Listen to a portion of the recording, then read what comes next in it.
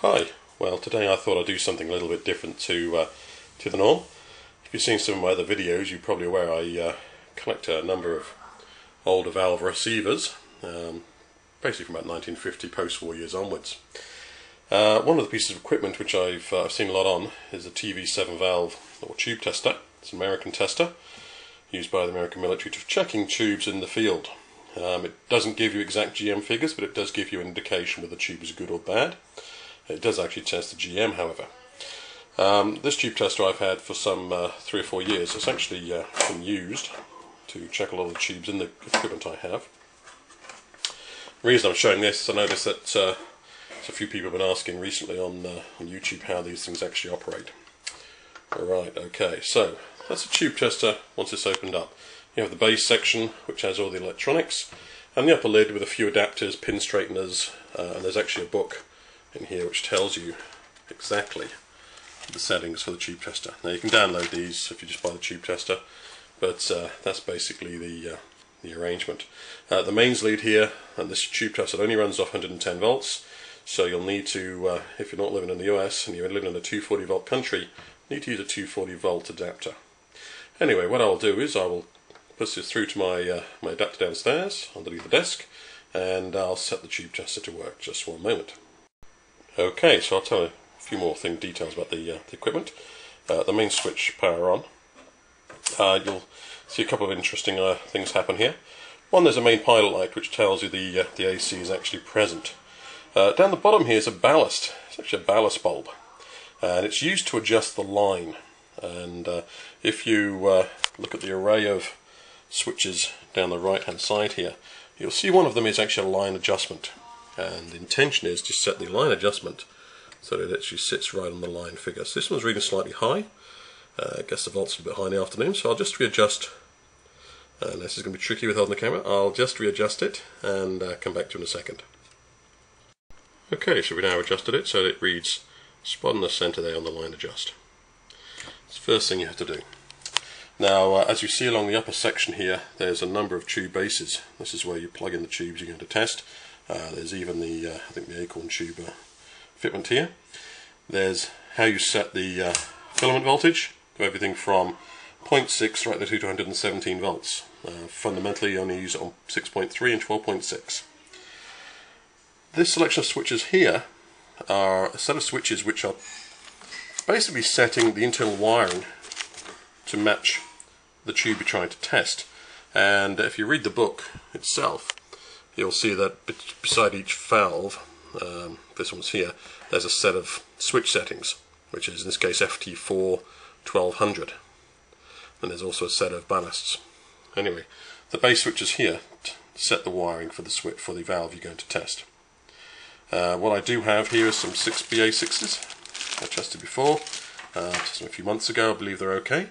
So we'll go back to the book, look up the 6BA6, and we shall find it shortly. Here we go. I'll just take advantage here of settling down. Now, on the 6BA6 settings, 6BA6, 6.3 volts heaters, which you would expect, ET1 5672. So what I'll do is set the selectors to ET1, E, that is on E, T1,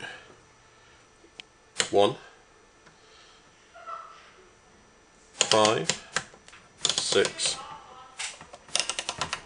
7, correction. No, I was doing right, 5672. So, just to go through it again, and that one isn't set right, we're looking at E, T, 1, 5, 6, 7, 2.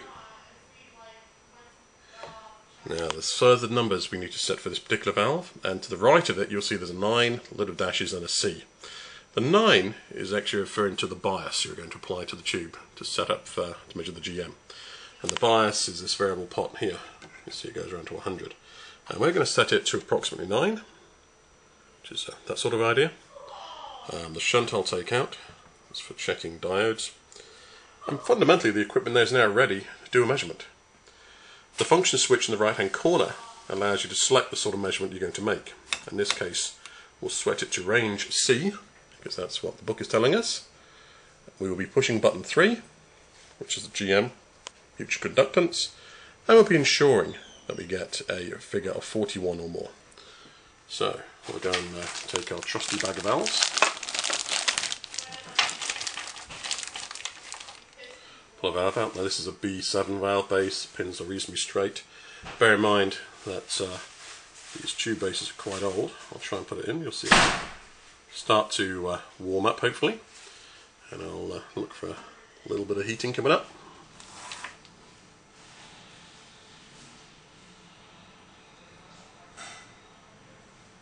As you can see on the side of the tube, there's a 6BA6, and it looks like it may be warming up in there. Or is that just a reflection of the light? Well, we'll go to the GM conduction test, and I do know some of these pins are a bit grubby, but there we go. This particular tube is coming up. In fact, I probably hit it a little bit too early. It's looking at around about 70, going towards 80. So yeah, it just took a bit of time to warm up. You can see the actual heaters down in there. Just come back again, and by pushing the mutual conductance we can check to see where we are, and there you go, it's up at 75. Now although that doesn't really tell us exactly the currents, it's a recognised test for the tube under the average conditions. This differentiates itself from the AVO test where you're actually checking the physical GM, and to be honest, this is basically what you need to do a lot of diagnostic work. You really just need to know if the tube's good, bad, or halfway in between. One of the other functions I haven't shown you is that there are short checks here, and there's a little neon here which tells if there's a short, so we can go around through to 5, 3, basically it's checking all the intercathode checks, and it looks all good. I have had before tubes come up there and give a problem. There are some gas checks here, I've not used them myself. There's a rectifier check I have used, and there's an ability to reverse the meter. I'm not quite sure what that's for. But for the functionality of just checking basic tubes, B9s, B7s, excellent unit. Saved me many hours of trying to think that the receiver is wrong when in fact the valve was low, bad, or shorted out. Anyway, hopefully that explains a little bit more about the TV7 tube tester. A few of these come up, they're several $100s off eBay. Get one fully working, then good on you, it'll last you plenty of years.